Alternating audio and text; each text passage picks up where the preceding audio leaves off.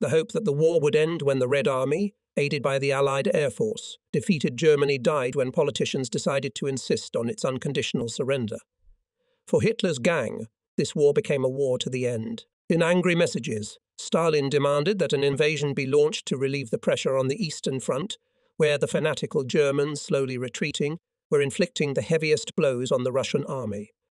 By March 1944, the Allied invasion plan was almost complete. All that was needed was the final concentration of troops and equipment and good weather. Our air attacks in occupied Europe and Germany, continued with heavy emphasis on the communications and transportation system, were aimed at destroying the German defense system before the Allies landed. As D-Day approached, the work at 2nd Air Group headquarters increased significantly, and I had to reduce my number of combat sorties. To increase the effectiveness of night assault attacks, squadrons were developed new and more effective methods. Previous attacks on airfields in northern France had shown that crews could find the target, but shooting and bombing from low altitudes in the dark were usually of little effect. Crews had to concentrate on not crashing into the ground, because when they dive-bombed their targets, they had no visible landmark to control altitude.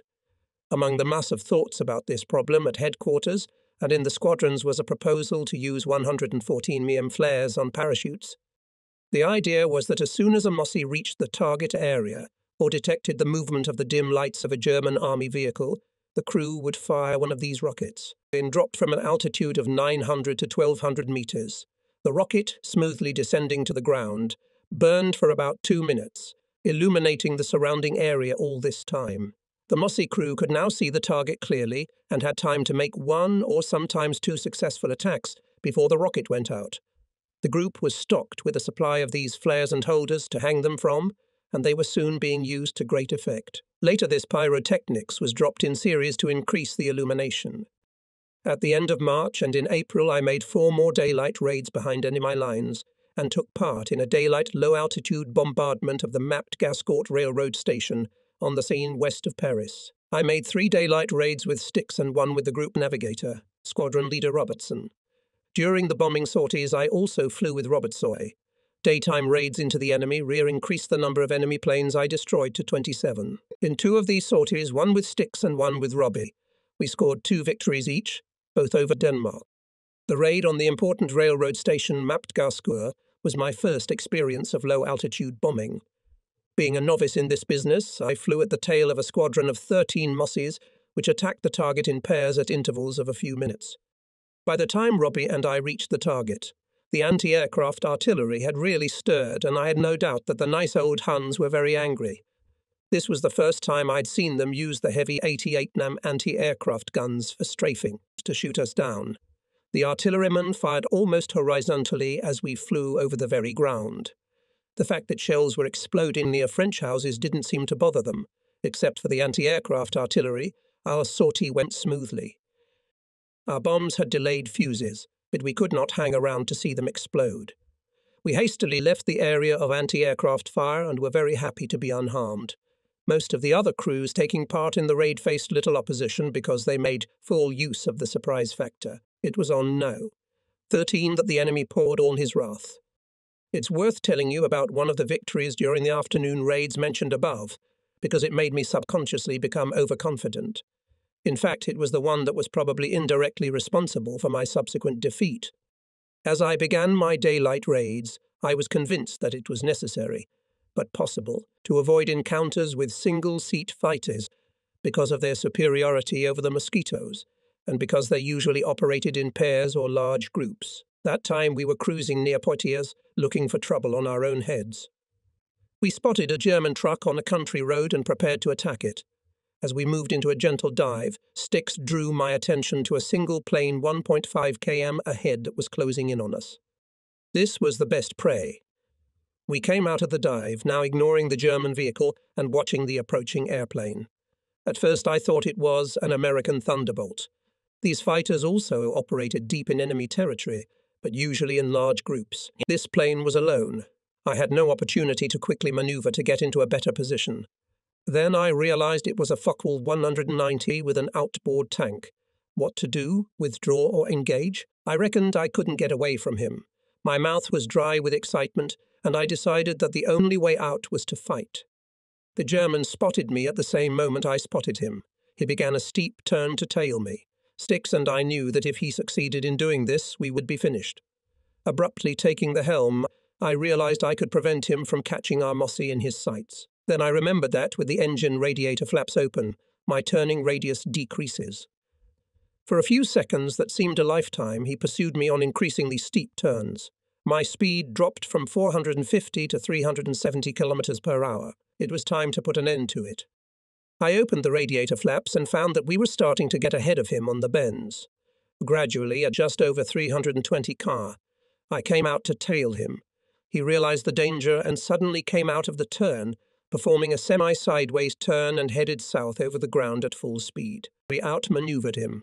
With the throttle sectors fully open, we quickly reached a speed of 480 km/h, and being behind and above him, we wondered what if we tried to attack him ourselves. Sticks was worried that we had little fuel left, but the hell with it, we couldn't let the fucky wolf get away, at least not without shelling him.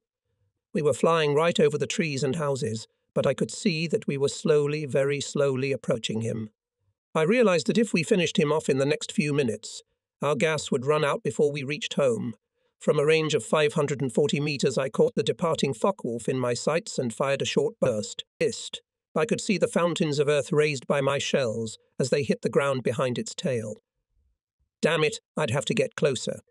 Despite Styx's warnings, I was now determined to shoot this fighter down, regardless of the price to be paid for it. Perhaps the enemy thought he could get away from us. He made no evasive fire maneuvers. From 360 meters, I fired a second and much longer line. There was a flash of flame as our shells hit his outboard tank. His left plane flew off and burning. He flipped over a wing and crashed into a tree, breaking into pieces that scattered across the field. As we swept over the scene of the crash, one of the wheels of his landing gear, thrown high by the force of the explosion, sailed through the air beside our Mossy. Triumphant, we turned for home, feeding our Mossy with the last drops of fuel. We landed at Ford with virtually empty tanks. We had defeated the vaunted Focke-Wulf 190, and that thought dominated my brain at that moment. The obvious fact that the enemy pilot was an inexperienced novice. I did not take into account at the time. Later, I had plenty of time to realize this. I flew many of these daytime raids with planes from the 305th Polish Squadron, commanded by Ewing Komeptar Kapojaksek. One wing of this squadron was entirely Polish and the other partly British, and was led by New Zealander squadron leader Mike Herrick, flying with Stykes or Robbie. I was able to score a few victories with her airplanes. The Poles celebrated our successes with an impromptu party and presented me with a beautiful silver, enamel-covered squadron emblem, making me an honorary member. I proudly keep that badge and certificate, numbered 809. My HQ work and flying left little time for visits to Joan in Leicester. When I did manage to spend a day or two there, it always seemed that I wanted to rush back to my comrades in the war. The longer the war went on, the stronger became my desire to take an active part in it. Even though my stay at home rarely exceeded 48 hours, I regret to admit that my small children and minor domestic problems annoyed me, often leading to heated arguments. They mostly concerned parenting. My views on it often clashed with those of my long-suffering father-in-law and mother-in-law, with poor Joan tossing herself between us, trying to reconcile. Fortunately for me, she was full of understanding and knew me better than I knew myself. Then she could not convince me that the cause of my irritability and unreasonable behavior was fatigue. But it was fatigue that in some perverse way made me steadily take foolish and unnecessary risks in a mad desire to get at the enemy again and again. During one of my visits, Joan showed me an article in a Leicester newspaper which stated that Johnny Johnsony had achieved a tally of 27 victories each, and that we were the two best fighter aces in England actively engaged in combat, as I myself thought that Johnny was the best. It was amusing, especially after being told that the local factory workers were even betting on which of us would come out the winner in the end. The fact that Johnson was from nearby Melton Mowbray, and Leicester was my second home, played a big part in this. The very idea of a public competition for leadership amongst the fighter aces was nonsense. I couldn't compete with Johnson, even if I wanted to. Our roles were completely different.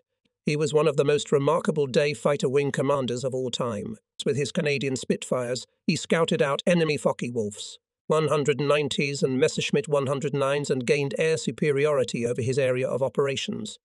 In addition to being more experienced, he was also a more successful pilot personally. I, on the other hand, achieved my successes largely at night and only recently during the day. My job, along with the various radio operators and navigators, was mainly to hunt the lone wolf and to panic the Huns wherever we could find them. I apologise to those carefree punters in Leicester who bet on me and lost. However, for what it's worth, it was very flattering to me. After raids over France and Denmark, I decided that a more favourable hunting ground was Denmark after all. The long flights over the sea made serious demands on navigation, but the rewards were also large and varied. There was also less likelihood that we would be detected when crossing the Danish coast, as it had weak defences. There were many Luftwaffe squadrons based in Denmark and Norway, on rest and replenishment after fighting in the east or west, as well as several training units. All of them were perfect game for us. I was also thinking of Norway as a future hunting ground. During May 1944, I was only able to fly 2 sorties, both over Denmark. One was flown with Sticks and the other with Flight Lieutenant Don Walsh, a navigator on our staff. He had recently completed a successful tour in Group 2 on the Mitchells. Like Robbie, he had heard great things about my raids and asked me to take him on one. Sticks couldn't always fly with me without risking disruption, and so didn't mind when I occasionally took another navigator.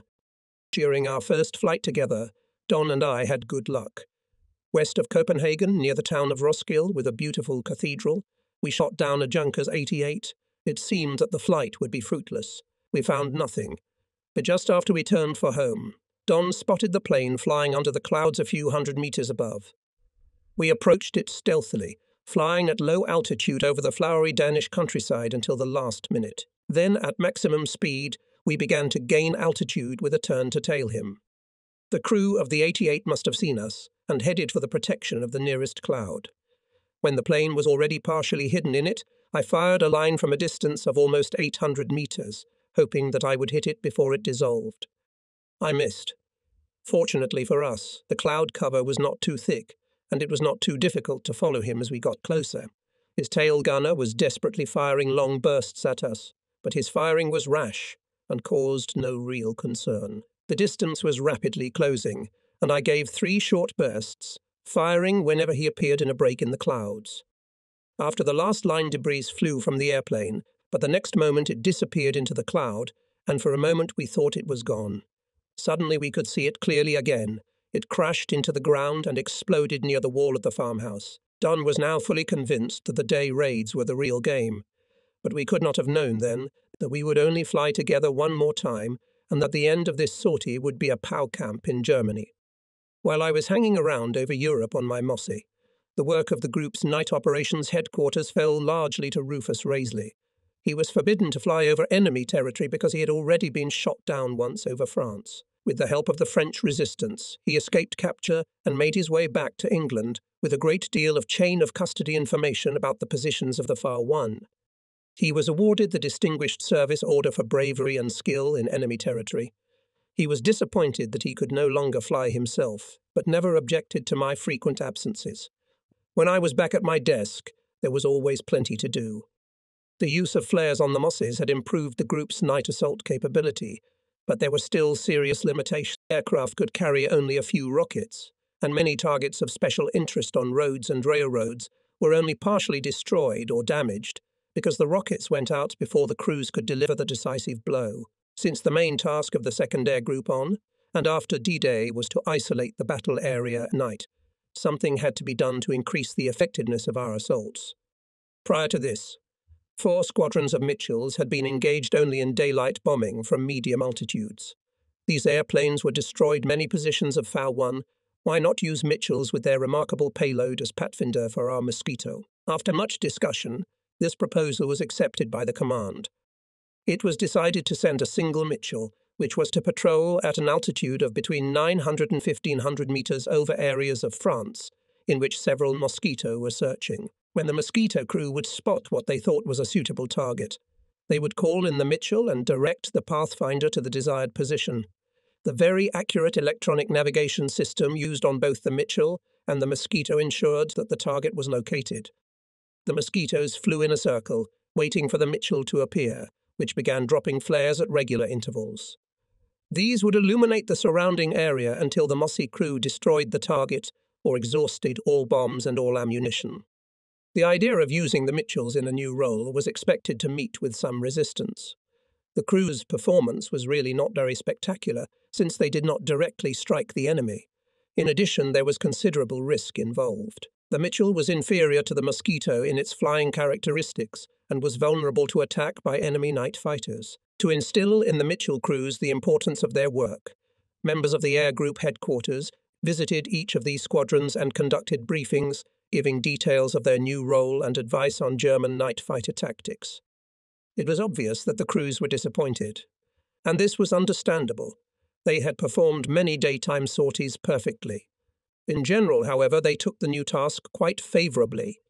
But one of the squadrons, almost entirely composed of Dutch, very sharply defended its point of view. The results of combat performance of this squadron were excellent, and like most of our European allies who fought for the liberation of their countries, the Dutch hated the enemy even more than we do. Since they would not kill the enemy themselves in future sorties, they considered them a waste of time.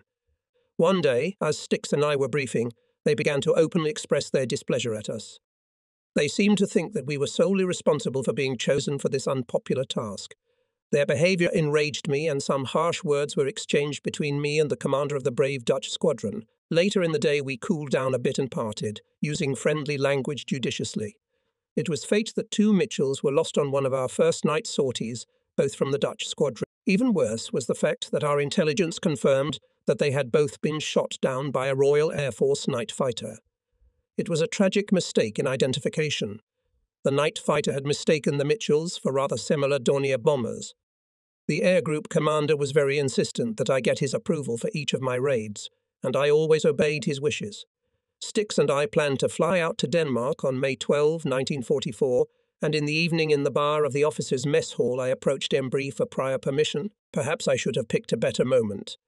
He was obviously in a bad mood because of some things going wrong. His answer was rather short, but he said he would think about it. This evasive remark was disappointing because Stix and I believed that our venture would prove very successful. The next morning I sent an execute command to the 107th Squadron at Lesham to have them prepare one of their mosses, and went to see the boss again. But when I saw Meg, his personal assistant from the Women's Auxiliary, she said he was still out of sorts, and I decided not to go in to see him. As I walked pensively back from his office, I foolishly convinced myself that since he hadn't said an emphatic, things would end well for us if we flew. I didn't worry about it anymore. In the afternoon of May 11, Stix and I flew to Lesham in a liaison Oxford. Our Mosquito was waiting for us. There were no recall messages from HQ, so we, thinking happily that all must be well, flew to West Raham to refuel there and set off early the next morning for the raid. Shortly after breakfast, we were airborne and crossing the North Sea, covering a distance of about 480 kilometres on our way to Denmark. Any worries about not having my old man's full approval faded into the background as we concentrated on flying and navigating. When the coast of Jutland showed, I took the helm a little to fly over the sand dunes. Then we dropped back down to shaving height again, heading towards Aalborg, where there were a couple of German airfields. The weather began to deteriorate rapidly, and the clouds were almost at ground level, so we decided to leave Aalborg and turn to other airfields near Copenhagen. We seemed to have the surprise factor, but as we were flying over Kattegat a little north of Samso Island, we were fired upon from a small fishing boat, which I think was Danish. The machine gun fire was inaccurate, but it was now obvious that the alarm from it would be relayed to the Luftwaffe. However, there was the cloud cover we needed ahead, so we continued on our way to Copenhagen. There we found no sign of the enemy in the air and, turning west, headed for home. Crossing the coast of Jutland near Aarhus, we were alarmed to see that the weather was beginning to improve rapidly. We were to be lucky if there were soon to be any clouds at all in which we could take shelter. I warned Stix to watch for enemy fighters behind us, and we continued on our way, flying as low as I dared at 420 kilometers per hour. People on the ground would fall to their knees in terror when we suddenly appeared seemingly out of nowhere and roared a few meters above their heads. We were sorry to frighten them, but this tactic gave us the best chance of survival. Midway across Jutland near Herning, Stix spotted a Fokke 191.5 kilometers ahead and above us. I thought he couldn't see us, so I maneuvered to tail him. but he saw us well and, diving towards the ground, headed north at maximum speed. It was a trick, we believed.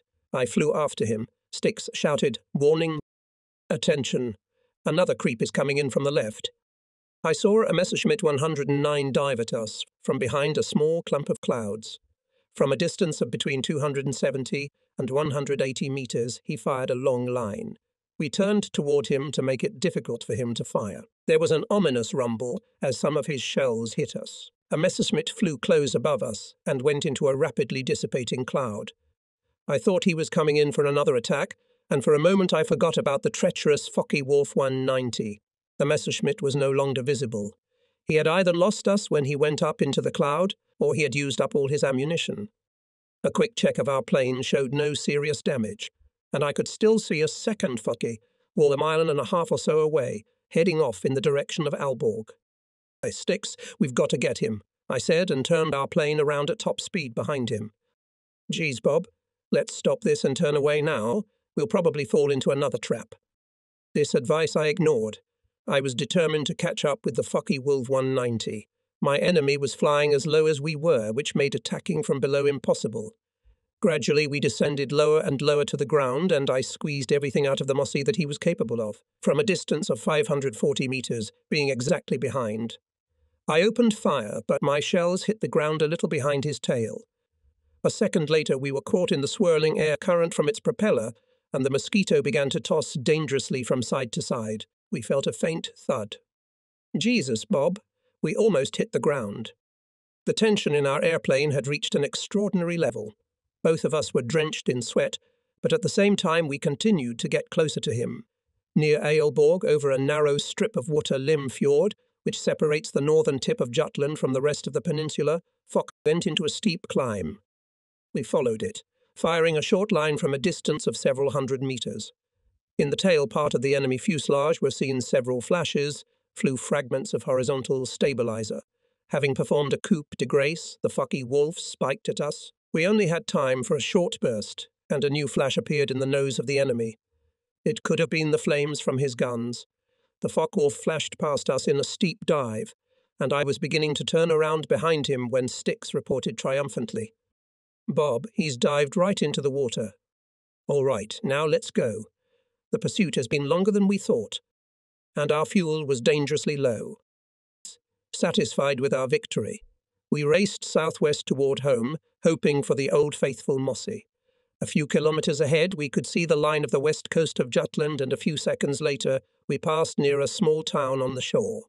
Suddenly it was as if all hell had broken loose, and the sky was filled with red lines of traces from an enemy anti-aircraft battery we hadn't noticed. I was dodging from side to side, but the anti-aircraft gunners were firing accurately. We could hear the thumps and clangs as shells and shrapnel hit our Mossy that had become a game. It seemed an eternity until we were out of their range and far enough over the sea.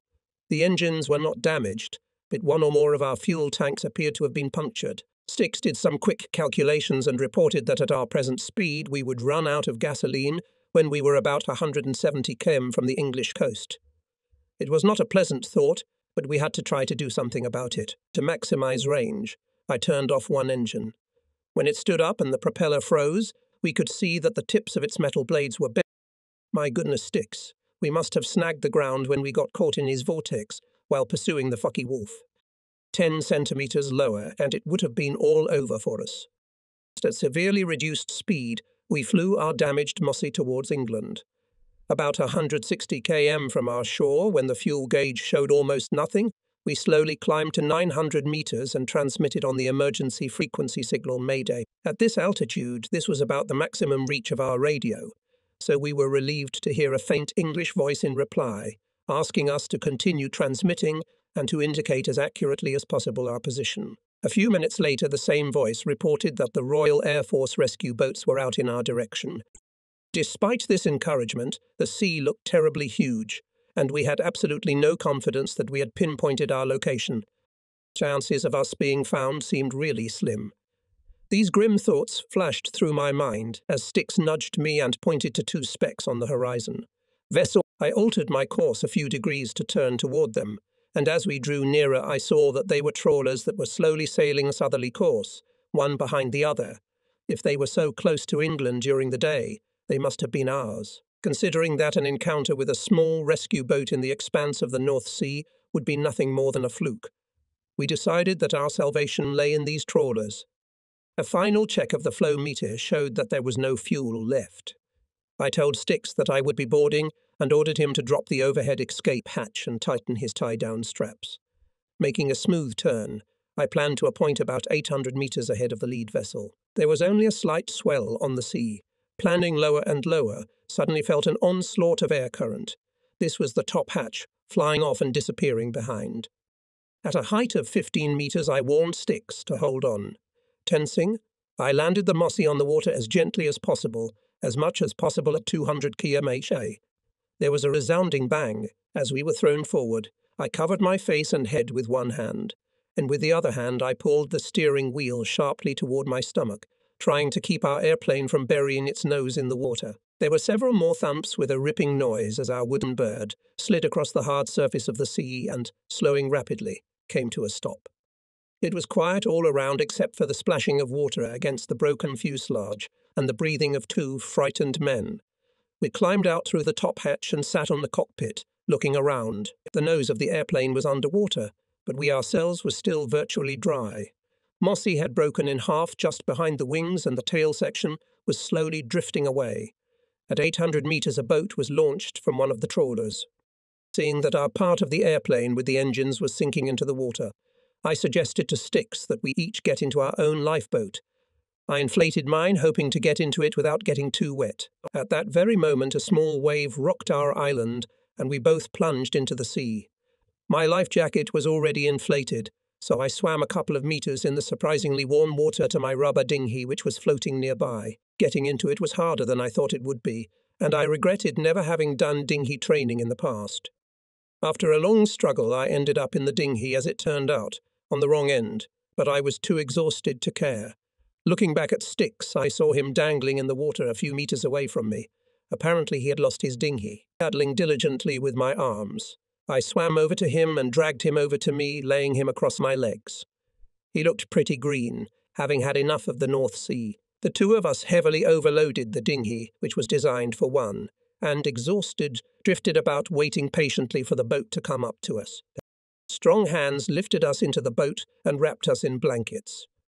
Finally, we boarded the trawler, where we were greeted by a middle-aged Royal Navy lieutenant. In each hand he held a glass filled to the brim with rum. Gratefully I accepted it, gulped it down, and immediately regretted having done so. The rum was so strong that I almost fell overboard into the water again. Styx barely had time to utter "Thank you" before he started to vomit and rushed to the boat. In gratitude to our rescuers, we gave them almost everything we had on us. They took royal care of us, but we had to convince them that they should dilute their alcoholic beverages a little with water. For some time, the two trawlers, or to be more accurate, Navy minesweepers, shot the remains of our plane with their 20mm Helicons to make them sink. However, our proud Mossy, although it took many hits, was in no hurry to go to its grave. As we sailed off in the direction of England, she was still bobbing unruly on the waves. We had not been on board the trawler long. The flotilla commander approached it in a fast torpedo boat and took us away so that the minesweepers could continue their work. We said goodbye to the rescuers and at a speed of 30 knots for VAF travelled to Grimsby, which was 110 kilometres away. About halfway we were met by a boat from the Royal Air Force Rescue Service, and we changed boats again. The boat's crew loaned us civilian clothes and we were examined by a doctor as we made our way into the harbour. In the gloom we moored at Grimsby, where we were met by the commander of the nearby bomber air station. He brought us to his airfield and treated us to a spread, but we were very tired and were in no mood to celebrate. We soon slipped away to go to bed. For some time I could not sleep, foreseeing the trouble that awaited us on our return to Mapgevel in the morning. An encounter with an angry Embry would probably be far more dreadful than a fight with the Huns. After breakfast the next day, we rowed the Oxford back to Benson in our borrowed civilian clothes. Our uniforms were still damp. At Mangswell Park, I went directly to Meg's office and asked that she tell the group commander that we were back. Through the open door, I heard her inform Embry that the Wanderers were back, but in very strange clothes, and asked if he wanted to see us. I heard him say that he would only see me when I was properly dressed in my uniform. The tone of his voice made me wince. As I changed in my room, I started to shake. Added to my fear of meeting Embry was my reaction to the 6-hour flight, the fight, the water landing, and the lucky rescue. Stakes tried to reassure me that everything would be okay, but I doubted it. Meg escorted me into the boss's office, a long, high-ceilinged room. The team commander sat at the far end at his desk, along with David Atcherley. Already this long walk to the desk alone was demoralizing. All the while, the commander's unblinking steel-grey eyes drilled me. His first question took me by surprise. "What's your progress?" I expected an immediate explosion. I gave him a brief account of our adventures, and he congratulated me on my success, then very calmly told me everything he thought about my flying without his special permission. He never once raised his voice, and probably because of this his words had an even more devastating effect. I respected this man more than anyone I'd had ever met before, and that made the ordeal even harder. The tension from the combat sortie and the feeling that we had let him down had brought me to the brink of an emotional breakdown. Seeing my predicament, David gave me a friendly smile to encourage me. It didn't help. With great difficulty, I held back tears as I mumbled a pathetic apology. After finishing the smackdown, Embry said, "It's all forgotten now. Have a beer with me at lunch." I said a hasty goodbye and headed for the vast grounds of Manuel Park. There I did not hesitate to cry alone. That evening our troubles were forgotten. Rufus, Sticks, Jacko and I went to Clemmy's to celebrate our safe return. Our favourite pub was crowded, mostly Royal Air Force guys, a little diluted by infantry and locals. A lot of beer was drunk and many loud phrases were spoken, but the sense of camaraderie among us was such as is rarely found in peacetime. The war, with all its horrors, can also evoke something good in a person. It engendered a warm sense of camaraderie like that which permeated everything at Clemmy's that evening. At one point Sticks found himself in a corner, surrounded by a crowd of eager listeners. Looking at this group from time to time, I caught suspicious glances. I suspected that something suspicious was going on there, so I walked across the smoke-filled room and came up just in time to hear what Sticks was telling me. You wouldn't believe it, but when I tried to climb into his dinghy, he pushed me away and even threatened to pistol whip me in the joints. The expression on his face was so serious that the audience didn't know whether to believe him or not. When I put the toe of my boot on his ass, he whimpered, "Bob, I was just trying to get them to buy me some more beer." What the others thought as we headed back to the bar together, I don't know. Maybe they thought I was being rude or that Sticks was crazy. We were amused by the whole thing, though. At the end of May, a general meeting was held at Group headquarters regarding the approaching D-Day. The magnitude of the Allied tasks and the complexity of the planning astounded me. We were informed that under no circumstances would any of us fly over enemy territory until the decisive D-Day. It was necessary to eliminate any possibility that anyone with knowledge of the impending operation would be captured and blabbed out through inadvertence or duress. Other restrictions were also imposed. Our private mail, incoming and outgoing, was strictly censored, and vacations were severely restricted. Such restrictions, burdensome at the time, were necessary, and they had an effect. Until the last moment, the Germans could only speculate as to what the Allies' intentions were. When I woke in my room at Manuel Park in the early hours of June 6, 1944, it was still dark. The continuous muffled roar of heavily loaded airplanes could be heard. It must have been this noise that woke me up. Jumping out of bed, I ran down the broad staircase of the old mansion and out the front door onto the lawn. In the moonlit sky, with the clouds running fast, I could vaguely make out the dark silhouettes of many large airplanes heading south. They were British and American transport planes with paratroopers aboard, the vanguard of the largest military undertaking in history, the landing in Europe. Although it was warm to stand on the dew-covered grass, my body was covered with goosebumps. I was overwhelmed with pride that I was a small cog in this great machine of the Allied offensive. Everyone, from the group commander to the very last person on our staff, planned to participate in combat sorties on D-Day. The commander on his personal Mosquito, under the name of Wing Commander Smith, intended to fly a night assault sortie. David Atcherley, whose arm was in a cast after an accident in North Africa, a few months earlier, convinced me that he should participate in such a sortie as my navigator. Had we been hit because of David's plastered arm, our chances of jumping out on parachutes would have been practically slugging it out. But I admired this man's bravery so much that I couldn't refuse him despite the great risk. I found that almost the entire command of the 2nd Air Group was going to participate in the Jerry strike. This again testified to the remarkable fighting spirit of the group. There were few, if any, Allied air formations that could match it. David and I took off late in the afternoon from Lasham in a Mosquito 613 squadron. In addition to the usual cannon and machine gun armament, we carried 4 227 kg bombs with 11-second deceleration fuses. Our mission during the night was to patrol over the highways and railroads 80 km in front of the bridgehead captured by the Allies. In company with many other Mossies of our group, we hoped to interrupt the flow of German reinforcements and their entry into the front-line battle on the banks of the Normandy coast. As we flew at low altitude over the English Channel, it became apparent that David was not too familiar with our G-navigation equipment. It was a clear, moonlit night, allowing us to navigate the ground as if on a map, but flying over the Channel was polio by reckoning. But it wasn't too difficult. German anti-aircraft artillery in the Cherbourg and Channel Islands area, firing at some high-flying aircraft, helped us determine our exit point to the French coast near Saint-Malo. We continued flying eastward to Granville and on to Argentan, looking on the ground for signs of moving columns of German troops. The discipline of the enemy night convoys was excellent. Any natural cover was used to hide parked vehicles, and at the sound of approaching aircraft, the dim convoy lights went out. For some time we searched the ground for an object to fire upon, burning with impatience to attack the enemy on this historic day.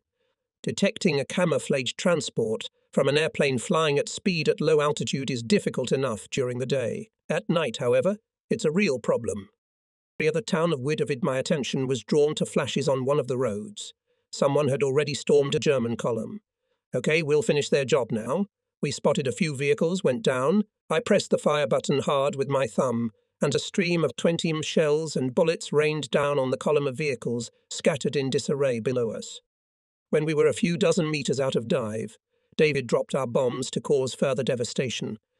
As we gained altitude steeply, we saw many explosions and fires, but because of the smoke we could not see exactly what damage had been done. Our patrol time was almost up. We headed home, satisfied with our contribution to the group's efforts that night. On the way back, near Granville, we saw a plane approaching from the front. It was only a few hundred meters away.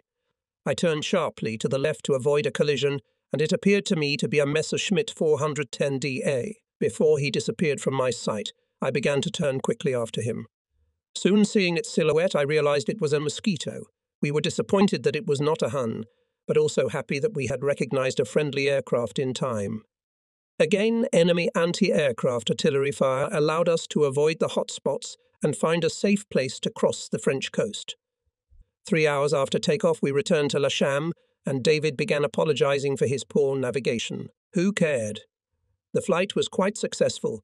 We later learned that the Mossie we had mistaken for Messerschmitts at first glance belonged to the commander of the air station at Lasham.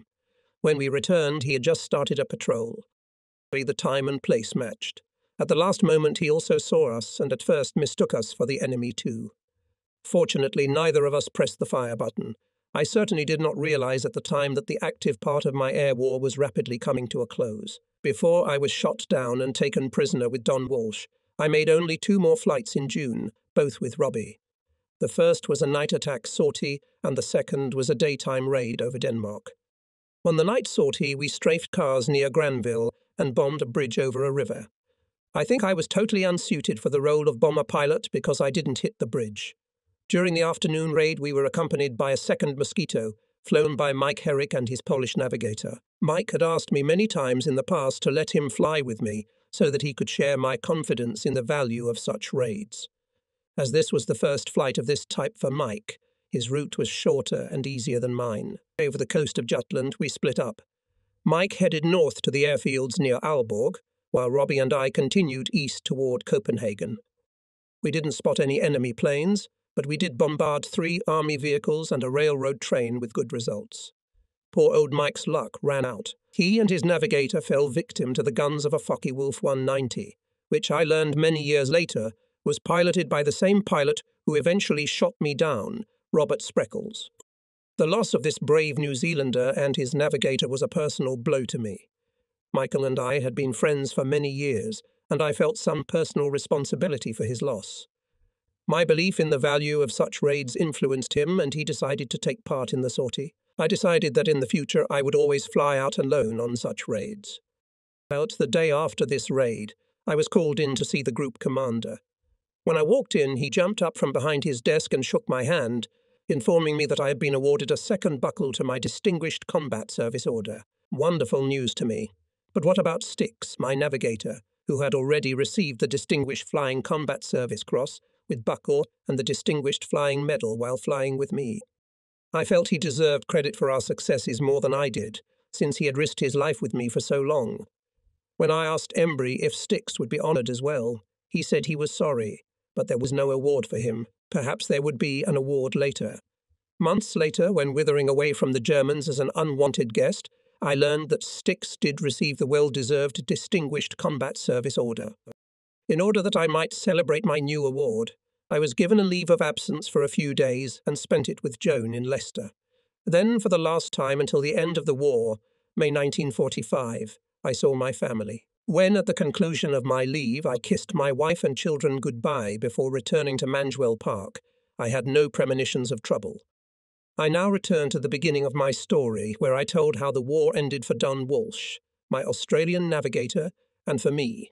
Don and I sat depressed in the barracks of a German radar station, wondering what the future held for us. Soon 2 Luftwaffe officers arrived to take us by car to the nearby airfield at Esbjerg. Any thoughts of escape we had to be put aside when we saw that there was also an armed soldier in the car who was alert at all times. At the airfield we were searched, and the Luftwaffe Oberst briefly interrogated us. Then we were taken to the cells in the brig. Being alone, I fully realized the gravity of our situation. What worried me most was that Joan would not know for some time that I was alive. We were to be reported missing with all the terrible uncertainty that flowed from those words. It was like a bad dream, but I knew I was awake. Remembering the recent German atrocity of shooting 50 prisoners of war from Stalag Luft, I wondered if we would ever see our homes again. Perhaps Hitler, in Germany's final hours, would destroy us all in his mad rage. This uncertainty visited us often for the rest of the war.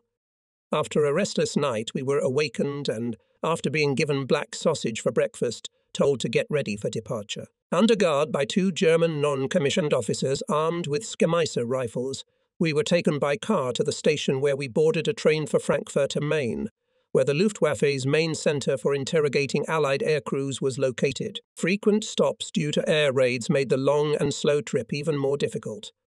These stops annoyed our guards, who seemed to hold us personally responsible for all the consequences of the bombing of Germany.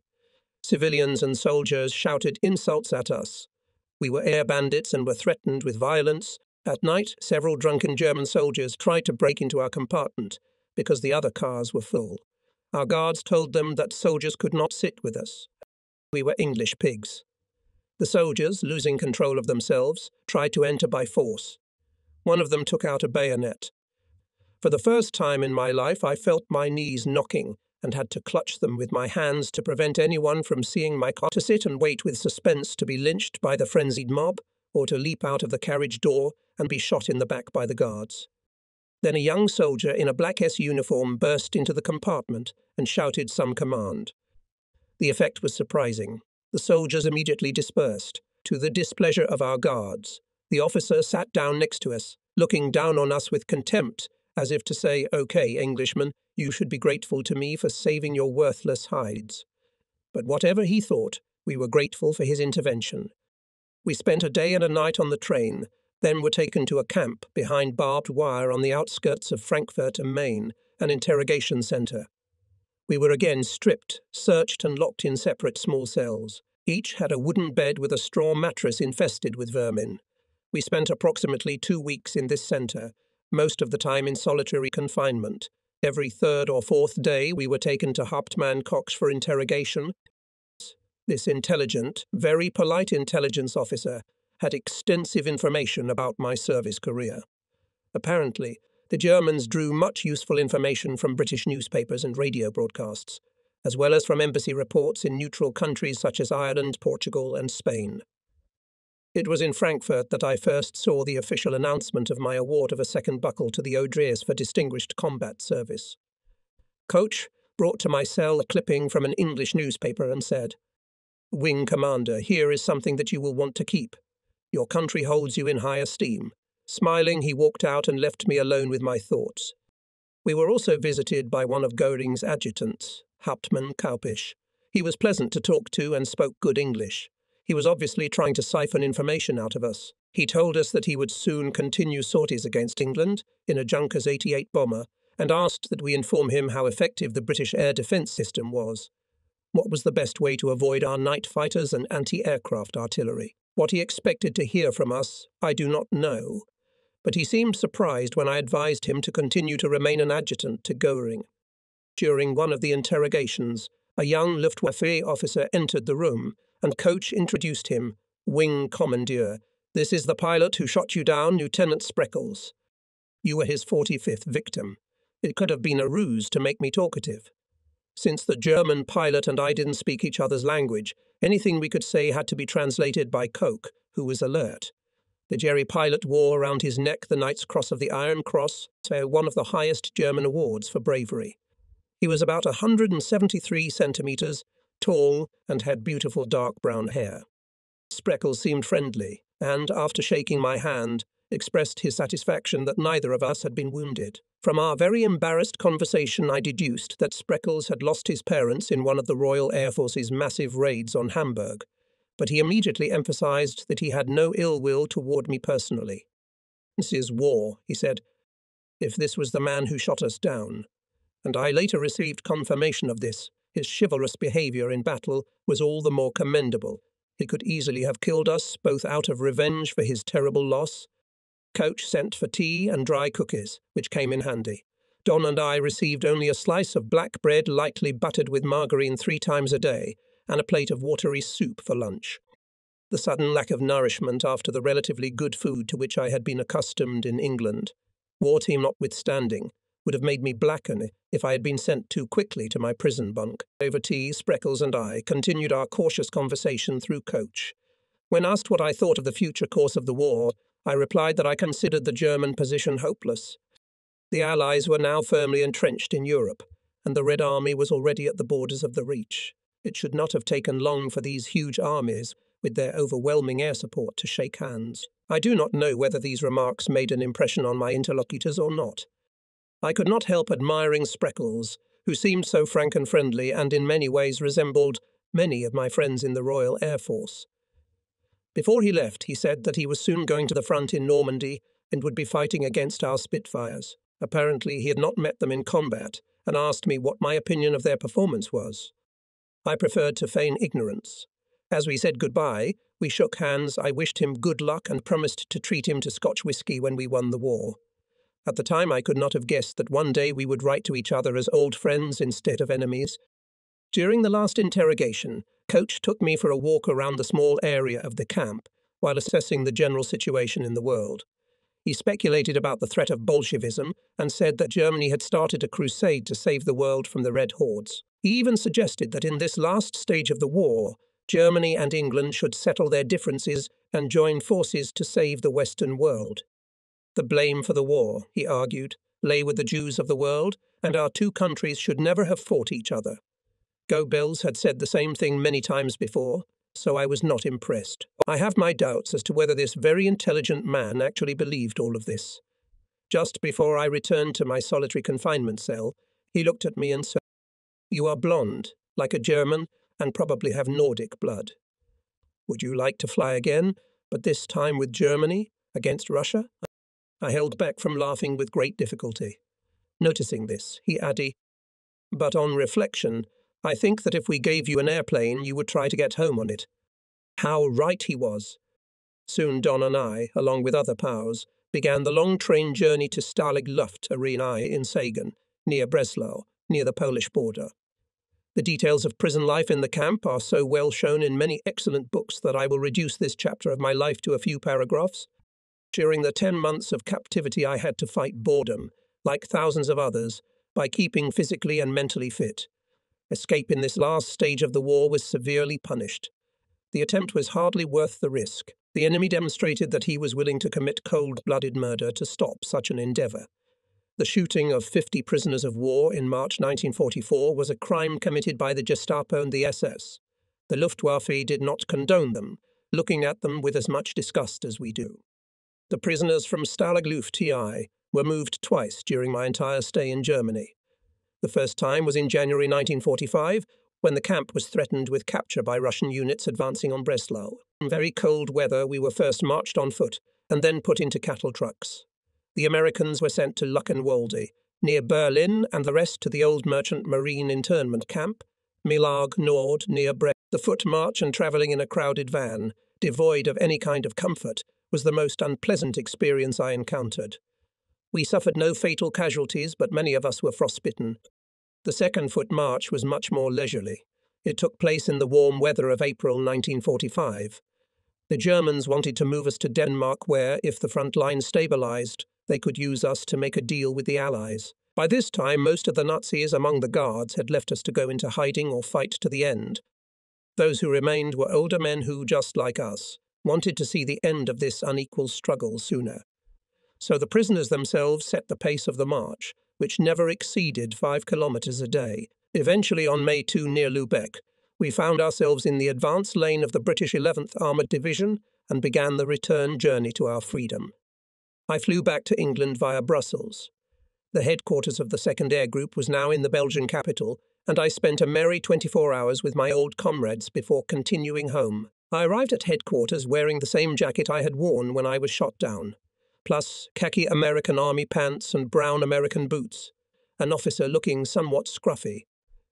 Air Vice Marshal Embry greeted me like a prodigal son. He clapped me on the back and said, "Bob, you're old. You stink. How about a bath?" No doubt he was right. For weeks I slept in these very clothes, unable to even wash myself properly.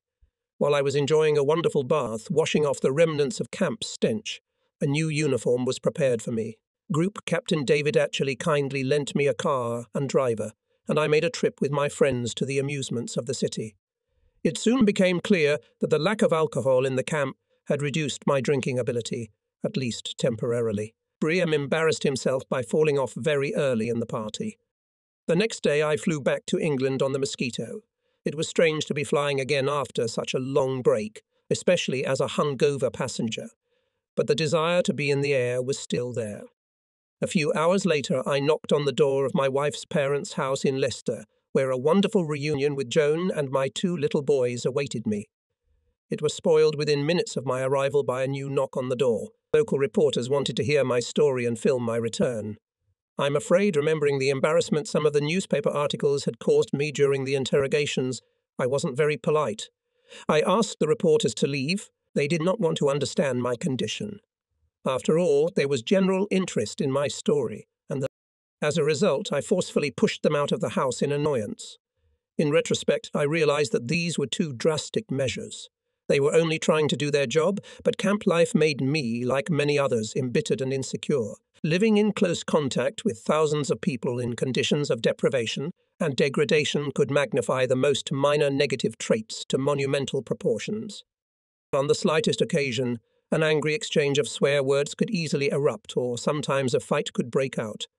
During the last phase of the war, we would catch BBC reports of strikes in war material factories and industrial unrest on our secret radio, which added further to our anger for POWs. Strikes meant a lengthening of the war and loneliness for us and our families.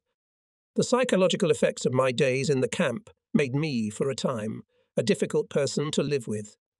It was many years before I fully regained my confidence and was able to give my family a normal, happy life. I will always be grateful to Joan for her amazing patience during this difficult time. Any other wife would have left me. After the end of the war, I was given permanent service, and my future seemed assured.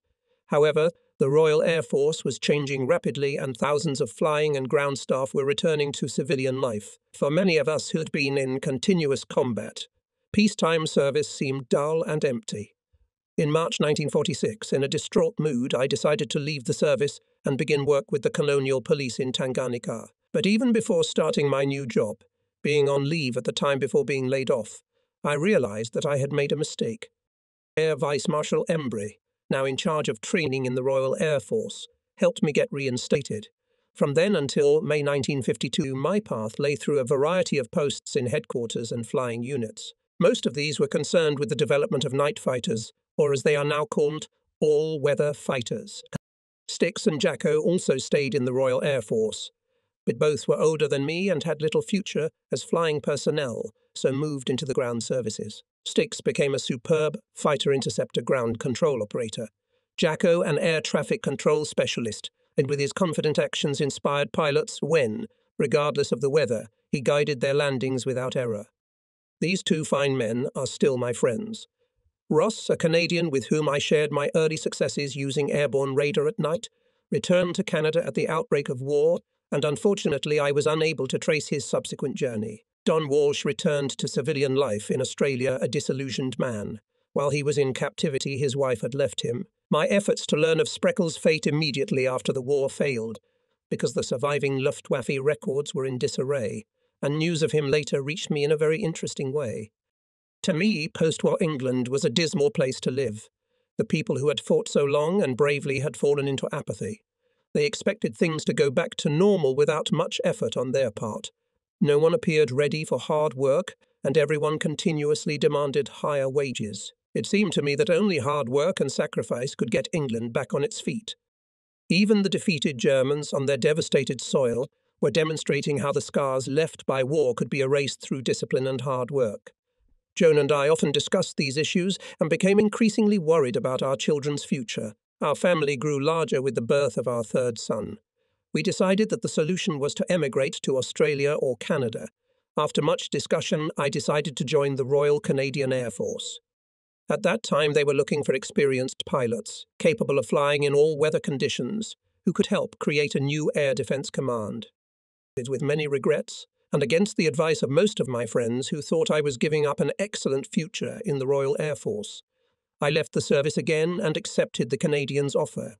In May 1952, on the ship Empress of Scotland, we sailed for Canada to a new life. My fighter aviation experience was of some value, and I received several assignments to staff and flying positions in eastern Canada. Joan and the children were happy. We were living well, and the problem of educating the children was largely solved. In 1954, I was transferred to North Bay, 300 kilometers or so north of Toronto, to head a training and combat unit of Canadian KF-100 all-weather jet fighters. One day I received a letter from the German consul in Bath, England. It went first to the Air Ministry in London, then to the Canadian Air Force Air Defence Command headquarters in Ottawa, and finally to North Bay. The consul wrote that he had worked with Herr Spreckles in Hamburg after the war, and that Spreckles, whose address was enclosed, would like to make contact with me. This was wonderful news. From then on, Robert Spreckles and I corresponded regularly. After the details he gave me, there was no doubt that he was the pilot who had shot down Doan and me on June 25, 1944. Our correspondence made it possible to find out many interesting things. It was Spreckles who shot down Mike Herrick on that fateful sortie when we flew together to Denmark, and when Mike died. Spreckles spoke highly of the brave New Zealander and his Polish navigator, who fought bravely before dying. The German also told us that the Focke-Wulf 190 that Styx and I fought, and ended up in the North Sea, was from his squadron at Aalborg in northern Denmark. So during May and June 1944, our paths nearly converged several times. Robert Spreckles went into the shipping business after the war. Despite the tension and hatred in the world, my personal but former enemy is now part of my circle of very close friends. This experience shows that aviators from different countries can find common ground. As I write the final pages of this book now, my family and I are sailing on the motor ship Italia from Montreal to Le Havre. The Canadian Air Force Air Defence Command has assigned me to the headquarters of the Supreme Command of Allied Forces in Europe in Paris. More importantly for me, this ship with its friendly crew and passengers from various countries brings me back to Europe and gives me a chance to meet Spreckles again. I owe him a whiskey and soda.